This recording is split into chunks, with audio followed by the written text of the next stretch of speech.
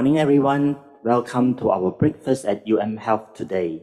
Today is a special sessions for the Faculty of Medicine's Best Neuroscience Publications for the year of publications in 2020. And we have two speakers today. Faculty of Medicine's Best Publications Award was originated from the fund received from Mahathir Science Award, which was given to Faculty of Medicine in 2006 for the Nipah outbreak research. The award was subsequently used to promote neuroscience research at the Faculty of Medicine, which was subsequently called Faculty of Medicine Best Neuroscience Publications Award.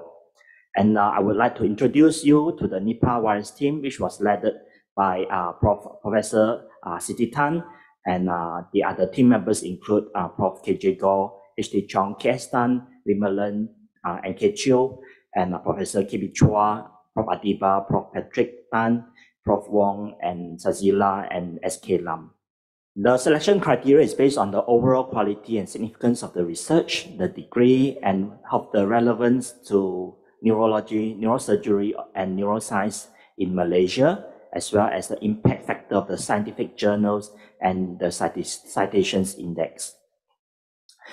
This usually go through judging process. First, it will be judged by the internal judges, and subsequently followed by the external judges. And these are the judges that we would like to acknowledge. Firstly, those who have judged the clinical papers, including Professor Mark Cook from Melbourne, Professor Aina Wilder-Smith from Singapore, as well as for basic neuroscience, Associate Professor Laiposan from Singapore, and Professor Shamala Devi from UCSI, who was previously from our faculty as well. So this is the first paper which was mainly written by Kogilawani, and today will be presented by Dr. Wong Kah-Hui. And the titles is Malaysian Macroalga Padina Australis Hauck Attenuates high-dose corticosterone-mediated oxidative damage in PC12 cells, mimicking the effects of depressions. And this was published in Saudi Journal of Biological Science with an impact factor of 4.291. I would like to invite Dr. Wong to present her presentations. Thank you. Thank you, Prof. Lim. I'm Wong Kah-Hui from Anatomy Department, Faculty of Medicine. I'll be presenting my research titled Malaysian Macroalga Padina Australis Hauck Attenuates high-dose corticosterone-mediated oxidative damage in PC12 cells, mimicking the effects of depression. The authors are Kogilawani Subramaniam, Dr. Kogilawani Subramaniam, Associate Professor Dr. Yao Yun Yan of Sunway University, Dr. Lim Siu Hua of the Faculty of Science, UM, Associate Professor Dr. Ko Ong Hui of the Faculty of Medicine, UM, and myself, Kah Hui. Padina Australis Hauck 1987 is a brown macroalgae, belongs to the family of Phaeophyceae. It is a brown seaweed distributed worldwide at tropical and subtropical water. This is the morphological features of a dried specimen or the dried herbarium. It has the enrolled margin, the sorus.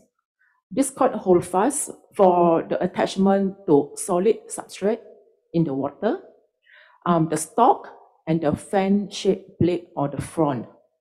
Generally, the seaweed can be divided into the brown type, red type, and the green type. So the predominant pigments in this algae is responsible for its color. This is Dr. Kogilawani Subramaniam, the main author, harvesting the brown seaweed or the Padina Australis at Cape Rachado, Port Dickson, Negeri Sembilan. These are the list of the secondary metabolites isolated from Padina Australis, reported by various researchers in Southeast Asian countries.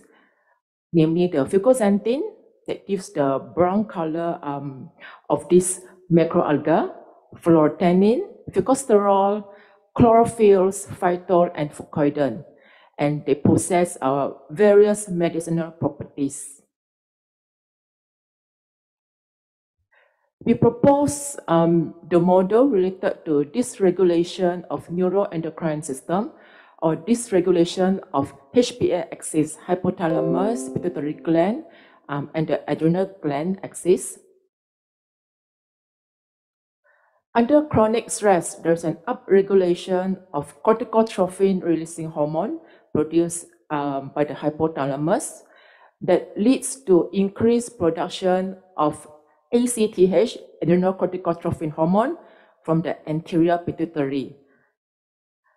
So that causes increased production of glucocorticoid from the adrenal gland cortex.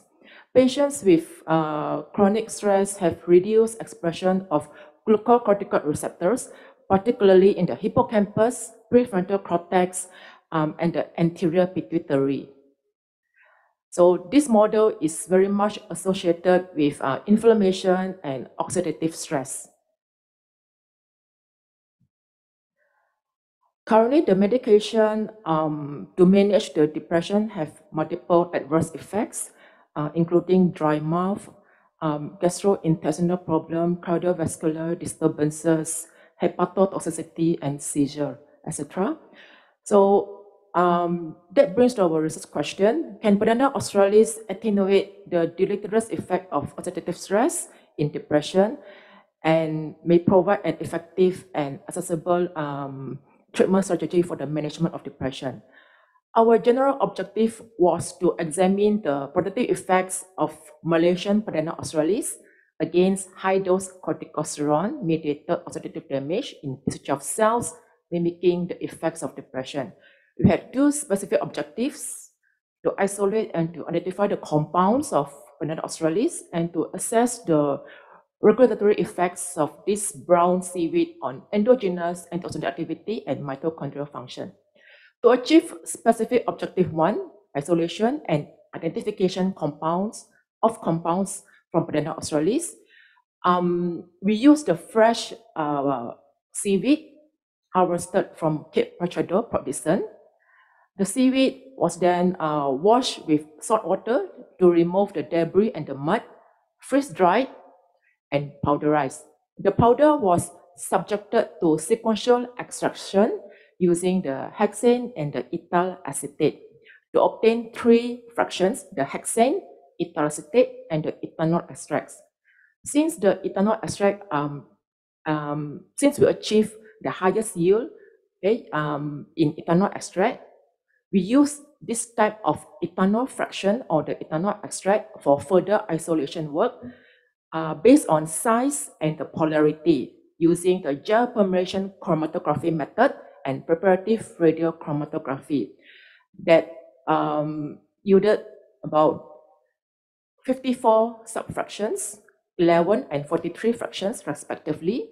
These fractions were further purified by the PRC method, permeation chromatography, and analyzed by the LCMS. And these are the major compounds isolated from the Padina Australis. They are the secondary metabolites, belong to the group of esters. There are 2 esters, amide and the fatty acids. To achieve the specific objective 2, we employ the red pheochromocytoma adherent cells or the PC12 adherent cells. This is the widely used cells for neuroprotection and neuroregeneration study because the cells can be easily manipulated by the nerve growth factor or the NGF.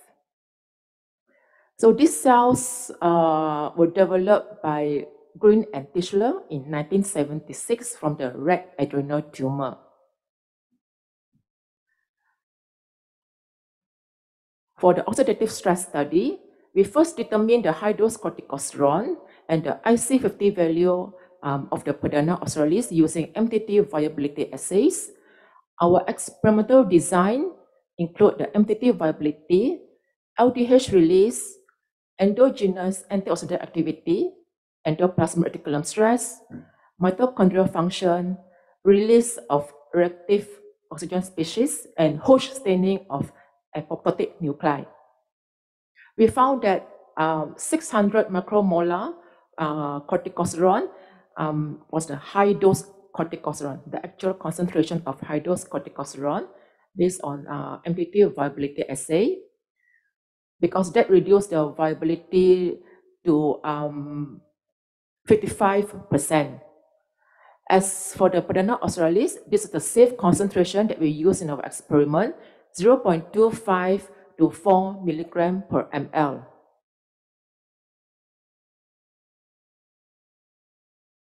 For the measurement of cytotoxicity, we found that the concentration in the range of 0.25 to 4 milligram per ml of the ethanol extract of Padina Australis did not cause any cytotoxicity effect in the PC12 cells. We selected the lowest concentration, which is the 0.25 milligram per ml of the ethanol extract for the subsequent assays of oxidative stress.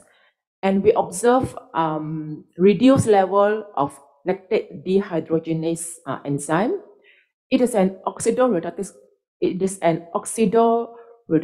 enzyme in the cytoplasm, which is rapidly released to the extracellular compartment in response to oxidative stress. And we found that the brown seaweed significantly reduced its level compared to the cells treated with the corticosterone, the high-dose corticosterone. As for the regulation of the endogenous antioxidant activity, we found an increased level of GSH to GSSG ratio. GSH stands for reduced glutathione. GSSG is the oxidized glutathione. So the level is significantly higher compared to cells treated with corticosterone or the desipramine. By the way, desipramine is the tricyclic antidepressant used as the positive control in our study. Okay, it has been hypothesized that endoplasmic reticulum stress triggers the regulation of glutathione metabolism and glutathione-related enzymes. So in line with this hypothesis, we also observe a decreased level of ER stress in the cells treated with the brown seaweed. So ER stress is defined as the accumulation of misfolded or unfolded protein in the lumen of the endoplasmic reticulum. As for the mitochondrial function, we measured the mitochondrial membrane potential, or the MMP. MMP is an electrochemical gradient generated in the inner mitochondrial membrane that drives the synthesis of ATP. So we also observe an increased level of MMP following administration of corticosterone to the PC12 cells. Aconitase activity. So aconitase is an enzyme of the Krebs cycle. So we found that slightly higher concentration at 1 milligram per ml of the Padina Australis was needed to increase the aconitase activity following oxidative stress.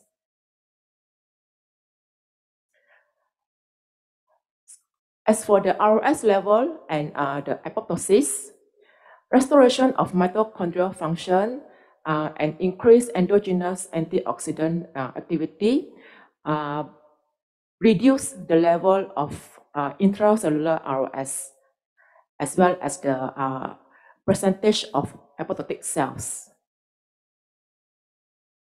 Taken together, the Padina Australis grown in Malaysia water attenuated the level of ROS, loss of membrane integrity, restoring the mitochondrial function, promoted endogenous antioxidant enzyme activities,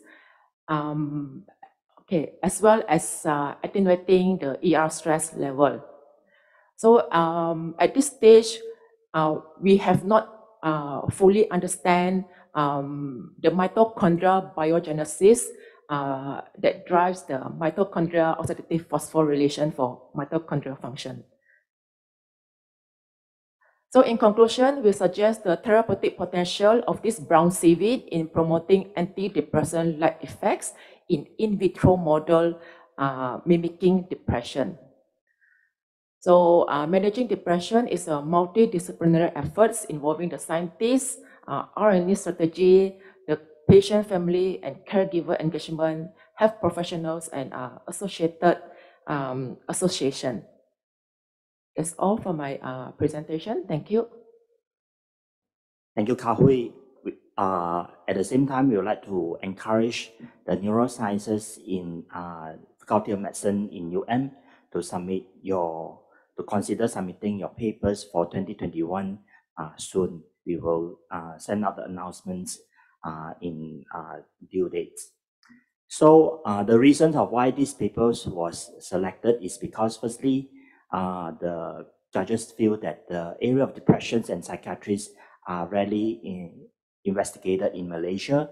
And secondly, the plant is from Malaysia as well, as this is a very unique study design, which is very essential and very useful for patients and for patients not only in Malaysia but worldwide. Now I would like to introduce you to our second presenters, who is Dr. Wong. She is our student who has just graduated in 2018 and obtained her master degree. And this is part of her master project. Her paper that was published was named Progressive and Accelerated Weight and Body Fat Loss in Parkinson's Disease, a 3-year prospective longitudinal study. And this was published in Parkinsonism and Related Disorders with an impact factor of 4.891. Now